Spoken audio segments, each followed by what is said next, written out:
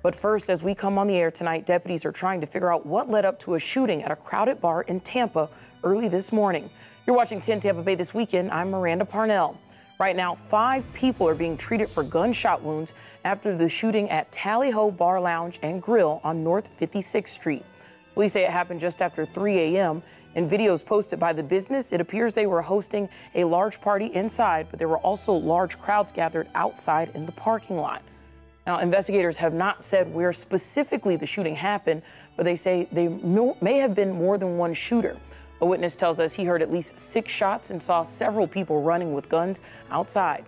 Police say none of the 5 people shot were still at the scene by the time they got there. All of them were taken to local hospitals and are expected to survive. Right now, investigators are still interviewing them, witnesses, and the business to figure out what led up to this. All right, shalom, shalom. First and foremost, I want to give all glory, honor, and praises to Yahawah, BAHASHAM, Yahawah, BAHASHAM, Rachak, I'm a Shar, part of the camp prophets in Babylon. Double honors to the elders and apostles of Great Millstone. Salutations to the hopeful elect that scattered among the 4 corners of the earth. In this lesson, I want to talk about the news clip that you've seen at the beginning. Here's the title from Newsbreak: 5 shot at Hillsborough County bar party, deputies say. And this happened 21 hours ago, so it was recent. Well, it was published 21 hours ago, so it says it occurred at 3 a.m. So it says deputies responded to a shooting at the Tally Ho Bar on 56th Street at 3 a.m. So that was something actually local. It was in Tampa, you know, and we are the camp prophets in Babylon in Tampa Bay, Florida. So, you know, judgment is being executed, man. Judgment is being put forth in this earth, and we're seeing it, and it's only going to increase. It will not cease. This is the book of Zephaniah, chapter 3 and verse 5. The just Lord, Yahawah is in the midst thereof. He will not do iniquity. Every morning doth he bring his judgment to light. And see, this is the morning right now. It's being prophesied of his words are true and faithful, and everything that the Most High, all of his thoughts and his intents and purposes will come to pass.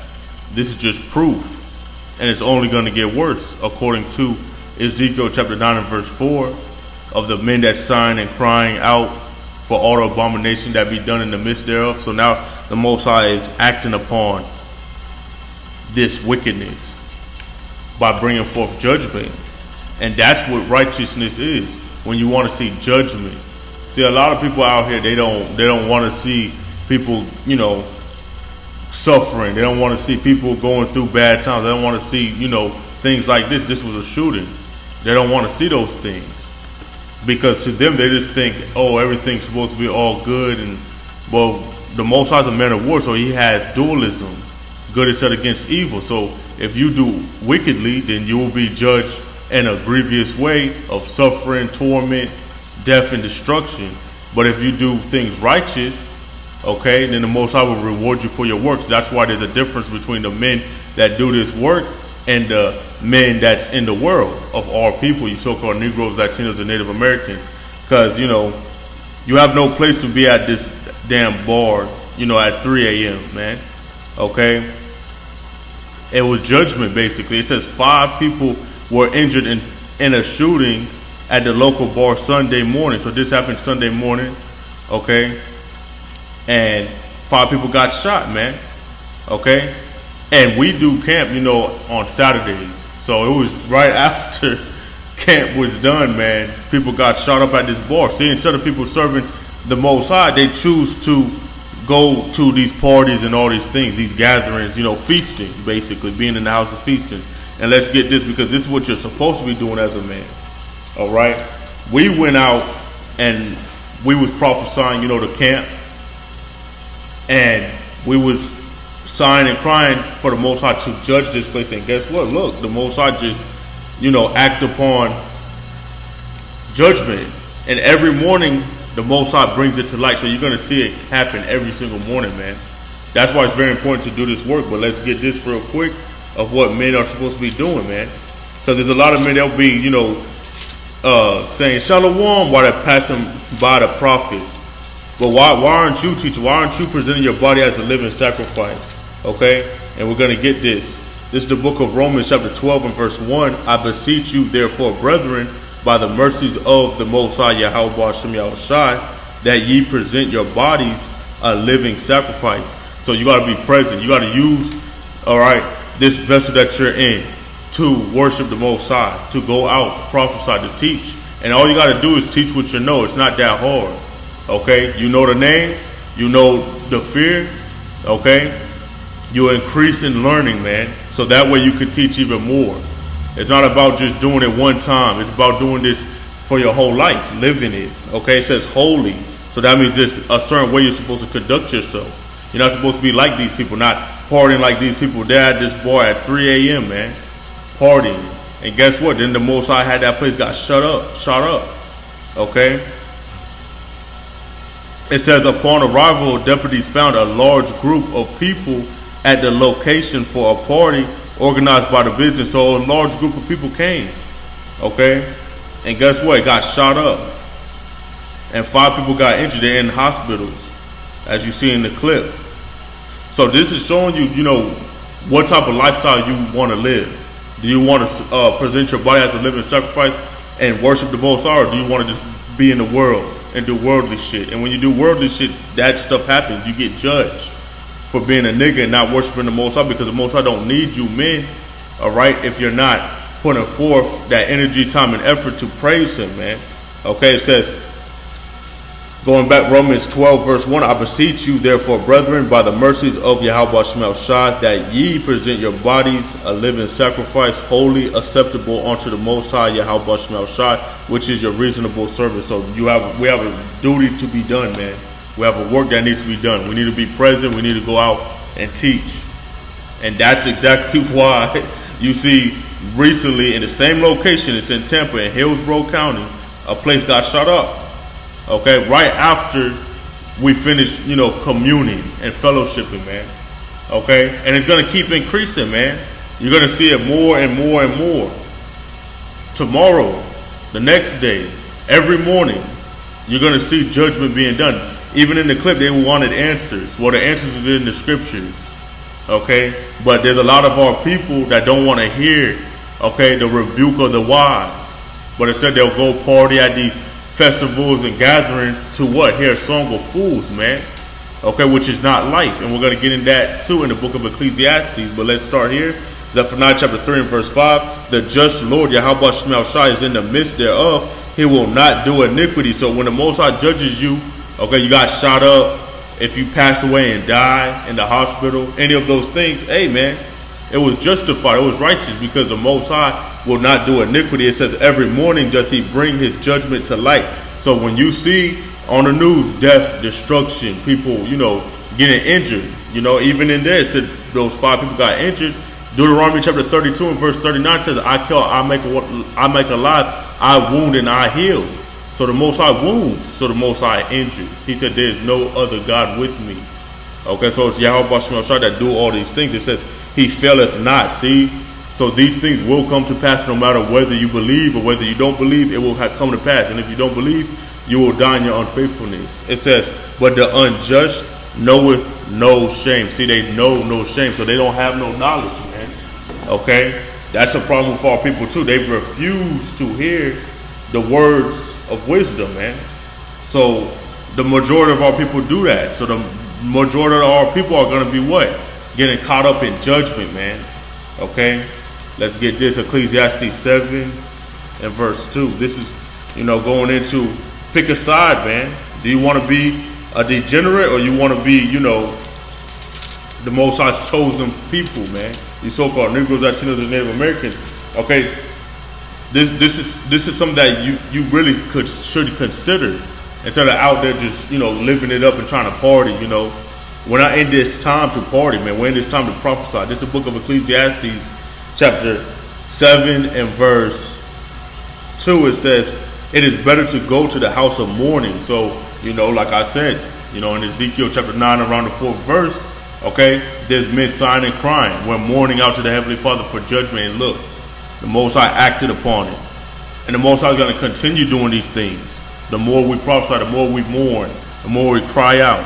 It says, then to go to the house of feasting. And that's what these people did. They'd rather just go to this party, okay, at 3 a.m. And they wasn't out there, you know, serving YAHAWASHI, okay. We was out there, you know, all the way till sundown, man. Every Saturday till sundown. So, you know, once sundown hits, after 12, it's the next day in America, you know, the way America's set up. So after 12, it's 3 a.m. in the morning, and this place got shot up. And a large group of people gathered there, okay, for a party. So it's showing you that they're feasting, you know, they're partying, they're trying to live it up, but they didn't consider that, you know, some of them could have walked past the prophets, okay, at the river walk when we go and teach. And then they gather to that place, okay, because you get warned. When you walk past, you get warned. You get marked for judgment if you walk away and just despise the word. Scripture say, whosoever that despises the word shall be destroyed. So see, they just walk past, they think nothing much of it when we're out there mourning and crying. So then look, it could have been any one of them that got shot up and they walked past the prophets. It could have been someone that was scoffing and mocking, okay, because we have plenty of that going on. This was not that far away, man, okay, from the river walk where we, you know, prophesy at. It says, for that is the end of all men, and the living will lay it to his heart. See, the living will consider and think, you know what, I should go out and teach. I should go out and serve the Lord. Instead of just walking past, some say, oh, shalom, and just walk past. Grown men, okay? Especially if you older than the men out there that's teaching, that's an embarrassment, man. We have grown men like 50-something years old, 40, you know, above their 30s, walking past the camp and just saying shalom. Or like, you know, nodding their head, you know, man, where's you? Are you doing the work? You know? Because that's what it's about. It's about men that's like-minded. Can two walk together unless they be agreed? We can't walk with you, man. If you ain't doing this, man, you got to be doing this work. Okay? Take this thing seriously. This is the book. Continuing in verse 3, it says, sorrow is better than laughter, for by the sadness of the countenance, the heart is made better. So that's why we catch hell. That's why we suffer, and we're in this time of evil, time of bad times. Okay? It's for our betterment. It's for our learning. Continuing verse 4 says, the heart of the wise is in the house of mourning. See? So we're mourning out. And if you're wise, you will be mourning out. If you have any type of sense in your head, any two cents in your head, man, in your brain, if it's thinking properly, you will be out there mourning. It says, but the heart of the fools is in the house of mirth. And that's what we seen, you know, at this club, this bar, okay? They was in the house of feasting. They was in the house of mirth, just partying, you know, not considering, you know, that the Most High is bringing judgment upon this earth, okay? Continuing though, verse 5 says this. It says, it is better to hear the rebuke of the wise than for a man to hear the song of fools. See, the rebuke of the wise. It's better to hear this word, men going out and teaching. It's better to hear these men properly teaching the word and breaking down the scriptures properly, man, than to hear the song of fools, man. These people went and gathered, you know, to hear the song of fools, man. They should have been out there serving YAHAWASHI, man. So the Most High is going to be, hey, punishing all you people, man, that don't want to worship the Most High, all right, that are against the Most High. He want to punish y'all people, man. Okay? Especially you so-called Negroes, Latinos, and Native Americans, man. Y'all definitely going to get it, you know. And if you know that you're a Hebrew Israelite and you ain't doing nothing about it, like teaching and doing the things that the Most High commanded us to do, then you definitely going to get it. Because Scripture says judgment shall start at my house first. So we're going to see these people get judged, man. Every single morning we're going to see these people get judged. It's only going to get worse, man. Okay? Let's get to this precept real quick. 1 Corinthians 14 and verse 38. Okay.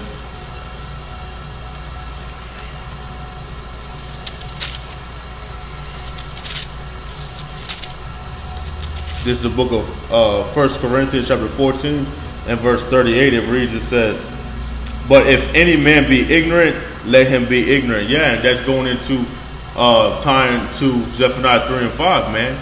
The unjust knoweth no shame. They don't consider why people are getting jacked up, why, you know, people are getting punished and judged for their wicked deeds and doings, man. So they're ignorant. Let them be ignorant, man. We're out there. We're only here for the people that can understand and consider and think like us, man, properly. Okay? All your other people are going to just die and perish, man. The Most High has it out to judge you people, man. Okay? And Yahawah shall loveth none but him that dwelleth with wisdom. So if you don't have wisdom, the Most High ain't dealing with you, man. Okay? If you have wisdom, you'll be out there mourning, man. Okay? And that pursuant to Jeremiah chapter 4. Let's go there, man. All right. Jeremiah chapter 4 and verse 22. Okay, because when you go into that word ignorant, you know, it's to not consider, not understand. So let's see what happens to people that are ignorant, man. Jeremiah chapter 4 and verse 22 says this. It says, for my people is foolish, they have not known me, they are Sardis children. So we're talking to our people, okay? See, our people will go to, you know, these gatherings to party and try to live it up in the land of their captivity and not ask the Most High to judge this place, you know? It's not time to be out there playing and partying. You're using all your energy and effort into doing folly and mirth. Okay, you should be doing it to worship the Most High, Yahawah, man. It says, and they have none understanding. See, so we're here to teach so our people can get the understanding. But if you refuse it, then the Most High has to do away with you, man. It says they are wise to do evil, but to do good they have no knowledge. See, they have no knowledge to do good, man. All they know is to do wickedness. So these people that got shot up, man, they was doing wickedness, man, and the Most High judged them for that. And we're going to see more works of the Most High being done and pushed forth to this earth, man. Okay? Let's get it right here, man. Amos chapter 3.